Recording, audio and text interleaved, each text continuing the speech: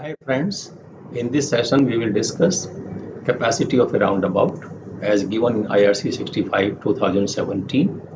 This code was revised about 5 years back and it has some departure from earlier code.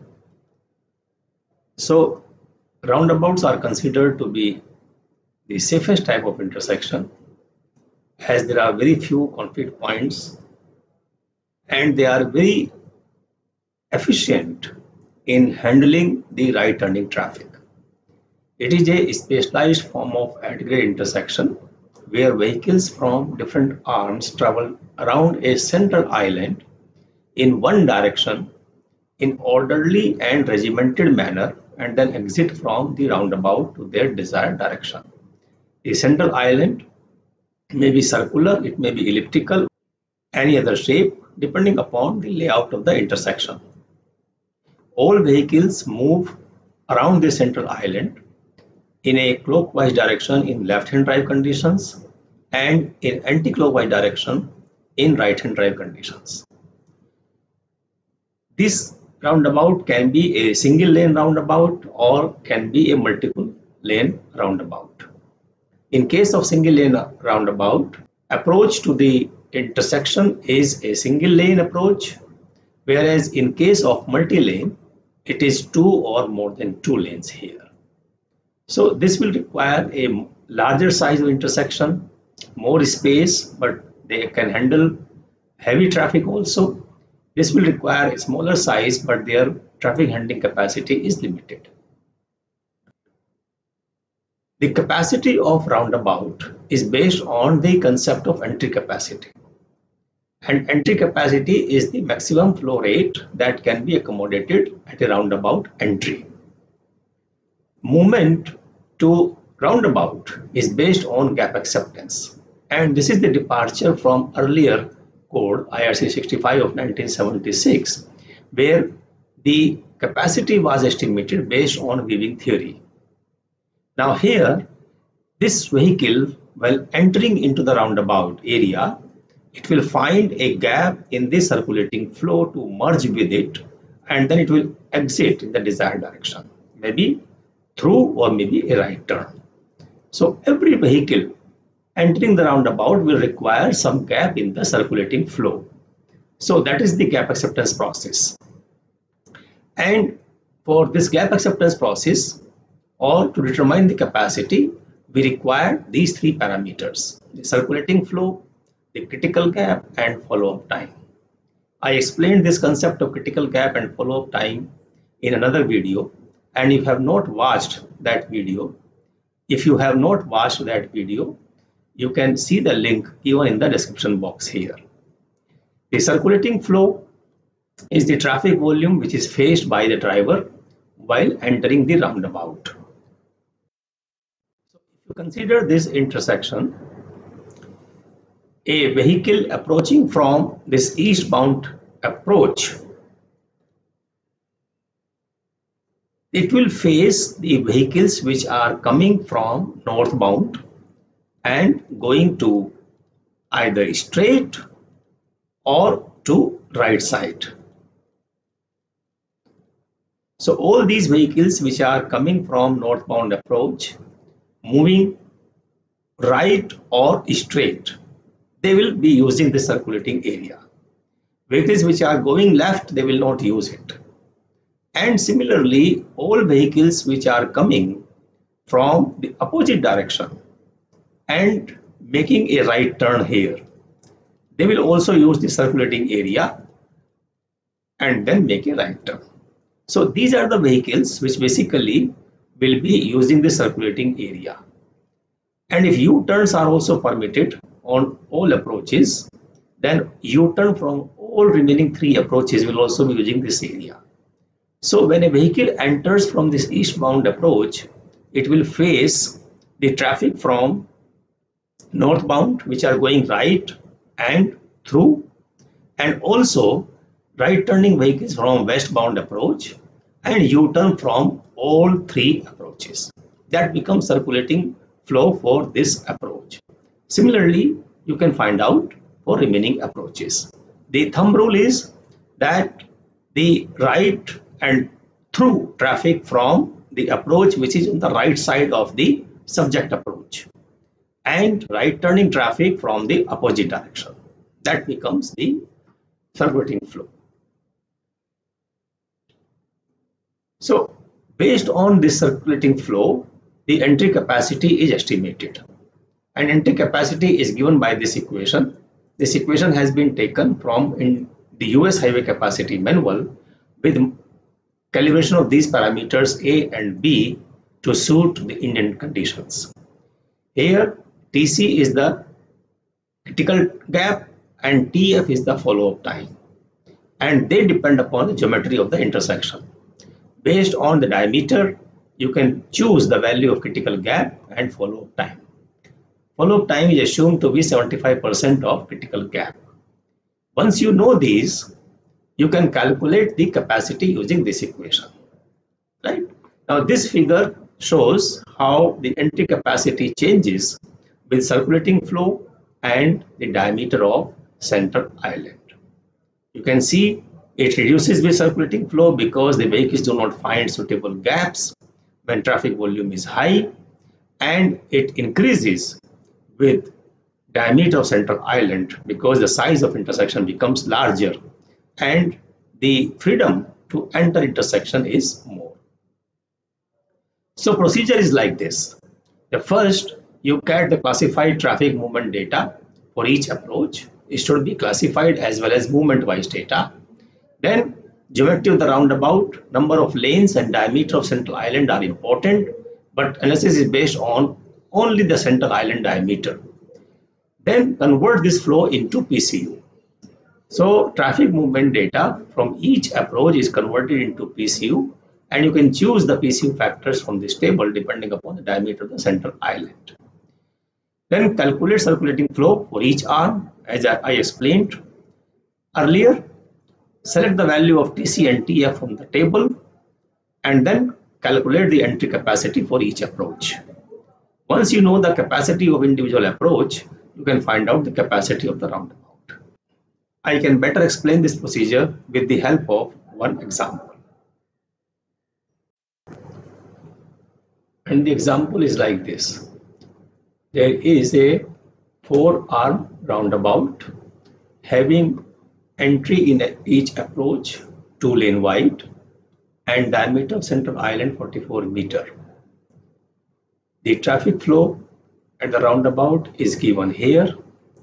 From each direction there are all 3 movements present: left, through, right, and there is no U-turn.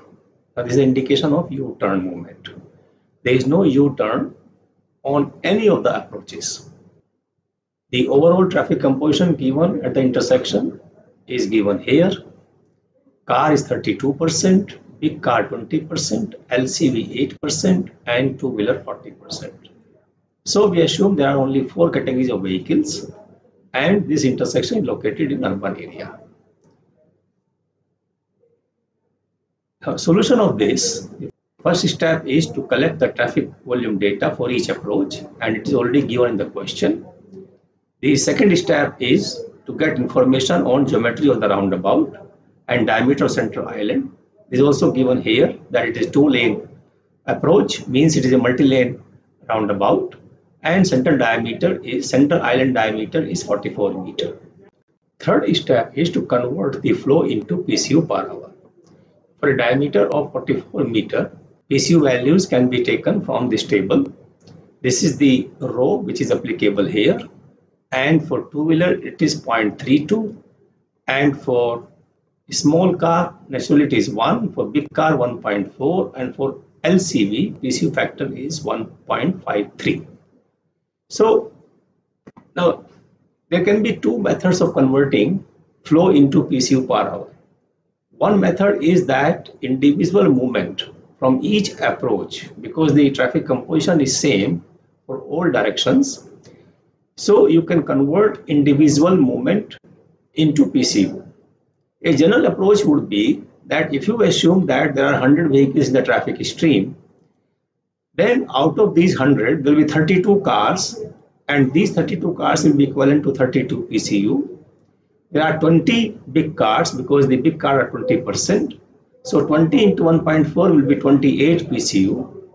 8% LCV means 8 LCV, and therefore 8 into 1.5 is 12 PCU, and 40% two-wheeler will be equivalent to 12.8 PCU. Sum of these will be 84.8 PCU. So 100 vehicles the traffic stream are equivalent to 84.8 passenger car unit, and therefore multiplying factor for the mixed traffic is 0.848 to get the number from vehicle per hour to PCU per hour. It's a simple approach. You can multiply each of these traffic volume data by this 0.848 to get the flow in PCU. This is the flow diagram when all values are in PCU per hour. And we assume that this is the north direction, and therefore this will be called as the northbound approach, and this will be eastbound approach, this will be westbound approach, and this will be southbound approach. This is general notification, generally we assume. Step 4 is calculate circulating flow for each approach.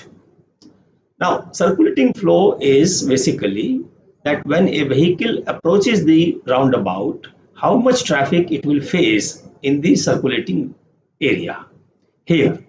And this is the traffic through which this vehicle will find a gap to merge with the circulating flow. Now, if you see this roundabout, the circulating flow for this vehicle which is coming from northbound approach will be through traffic from this approach, right turning from westbound approach, and also right turning from the opposing approach. Now, there is no other vehicle which will be conflicting, which will be circulating in this area. Now, if U-turns are also permissible, then U-turns from all the three approaches, from southbound, from westbound, from eastbound, U-turn from all these three directions will also be circulating flow for this movement.